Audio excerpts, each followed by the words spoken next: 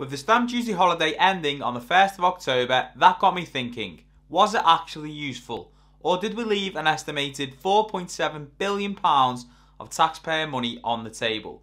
I'm going to give you a timeline of the holiday, then discuss some of the arguments that it was successful and some saying it had little impact. So let's get into it. Hello people, I'm Jim. Welcome to the channel. I'm a property investor who's documenting my journey to financial freedom from my day job. I'll be breaking down everything to do with property investing, investing in general, and getting a better grip on your personal finances.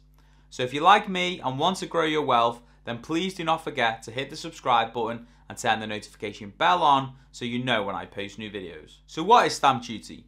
Well, it's simply a tax you pay when you buy property or land. And as of the 1st of October, which is when the holiday ended, if you're purchasing a residential property over £125,000, you will pay it.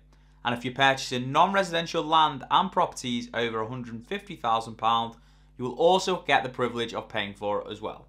But if you're a first-time buyer and purchasing a property under £500,000, you will not have to pay any stamp duty, which is always a Brucey bonus.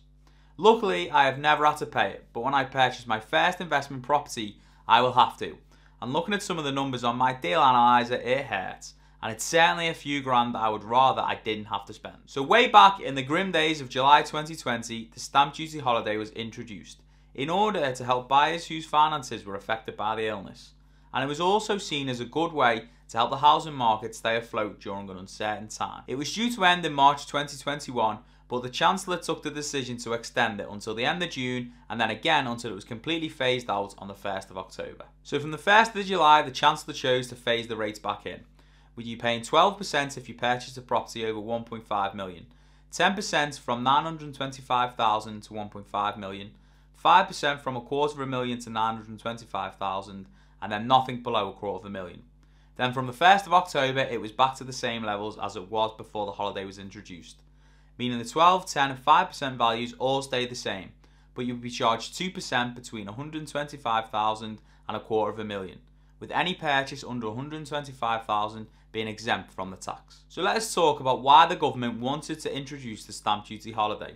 They wanted to stimulate the housing market and to increase expenditure on goods and services related to housing transactions. Like much of the quantitative easing the UK government put in place, it was there to help create and sustain jobs, particularly as the country was coming in and out of lockdowns. So after some research for data about property transactions over the last few years, I came across this report by the Family Building Society in partnership with the London School of Economics. On the graph we can see how transactions have changed over the last 2 years. So let's go through their analysis together, and like always, if you want to check this out, please have a look at the link in the description below. During 2019, property transactions in England vary between 66,000 and 93,000. But once the figures are seasonally adjusted, there was surprisingly little variation, suggesting an average of around 80,000 transactions per month. The first 3 months of 2020 were somewhat lower than that. Stamp duty holiday was announced on the 8th of July 2020, but could have hardly affected the July transaction figures significantly.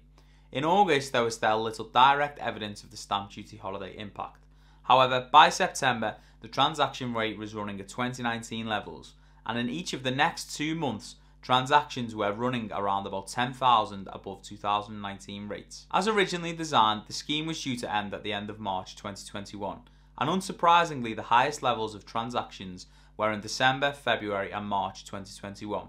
Transaction levels were almost 30% higher in December 2020 as compared to December 2019, 50% higher in February 2021 than February 2020, and 100% higher in March 2021 than in the same month in 2020. Looking at the totals for 1920 and 2021, the higher March 21 figures pull the annual financial year numbers up to just above 1 million transactions, and these are of properties selling for £40,000 plus, as compared to the pre-pandemic 1920 figures of just below 1 million. So by April 21, one could argue that the system was back on track. The April 21 provisional figures suggested that transactions were still above 19 rates, but the estimated figures for May 21 are back to 19 levels. The April figures at least probably included sales that would have not completed before the first deadline, but did go through in the extended time. However, the time taken to complete sales, especially when there was change involved, suggests that June's transactions will not reach the levels attained in March. The statistics show that transactions had started to rise well before the stamp duty holiday could have had any impact, and that the year's holiday at least helped the market to match pre-pandemic levels. So that is certainly a tick in the box for keeping the housing market stimulated during this period, as there's been lots of activity in the market, with it peaking at above normal rates when compared with 2019, but broadly coming back to normal levels. When it comes to why people have moved house, I believe there are three main reasons. First, the pent-up demand from all the different lockdowns, which has delayed many moves. People have had changing property requirements, largely due to the pandemic, with people wanting to move away from cities and purchase more space, including more outside space. And finally, the stamp duty holiday, which arguably made it easier to move and change people's attitudes towards it. Importantly, the average amount people spend on moving and on their new house is £16,000 per transaction. And when you spread this across 140,000 transactions, that would generate a total expenditure of 2.2 billion, give or take a couple of hundred million here or there. So again, all this has a trickle-down effect on the market and all the connected industries to buying a house. So this is something certainly the government will be happy with. Now, studies have also shown that if you stamp the subscribe button, it will improve your life by 100%. I am joking, of course, but I am on a quest to purchase a Tesla from the money I make on YouTube, and I need your help to get me there. So please stamp the subscribe button and get me a step closer to that car. Now, perhaps the best argument against the stamp duty holiday comes from the Resolution Foundation, which is an independent think tank focused on improving living standards for those on low to middle incomes. Now, their research focuses on the impact which the stamp duty holiday had on house prices. Their research has shown that house prices have risen significantly in other comparable countries over the past year, with them saying Figure 4 supports the view that there have been other equally, if not more powerful, forces at play in the UK housing market over the past year other than the stamp duty holiday. Here we document house price trajectories in 5 other developed economies over the pandemic period, as well as the UK, and show clearly that we are no outlier when it comes to recent house price performance. Of course, there have been stimulus measures in each of these countries too, but the similar experience of comparable countries when it comes to house prices suggests we should look at more common factors, such as historically low interest rates globally and changing housing preferences in the wake of the COVID-19 crisis, for large parts of our explanation of recent trends. With their overall conclusion being, overall then, our critique of the transaction tax holiday nationwide is less that they have been the dominant force pushing up house prices over the past year, and more that they have been not required given the other drivers of activity in the market. But there are still some real costs attached to the decision. In particular, the Office for Budget Responsibility estimates that the stamp duty holiday in England and Northern Ireland alone will see the government forego around 4.7 billion of tax revenues in 2021 and 21-22, much needed cash as we come out of the COVID-19 crisis.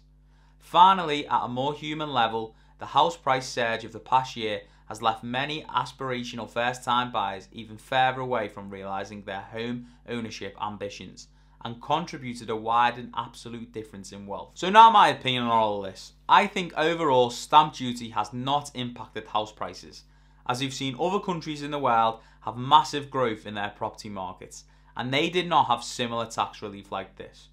But I do think when it was introduced that the governments, like the rest of the world, were at panic stations and were trying to keep every single industry afloat. Even though there was a pickup in demand, anecdotally, I think it had an impact on people. If you were thinking about downsizing or moving into your forever home, a discount like a stamp duty holiday might be the final thing to convince you to make the jump.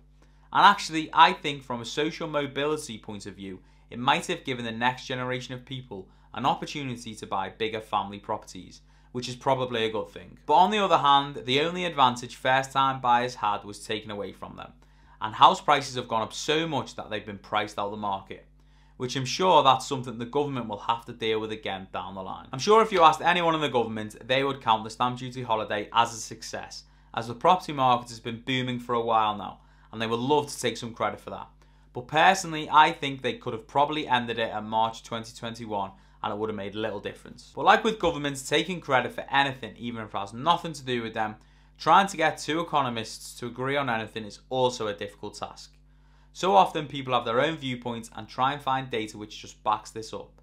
So I take a lot of these reports and research with a big pinch of salt. But with all this stuff, there are so many moving parts, it's actually quite hard to quantify everything.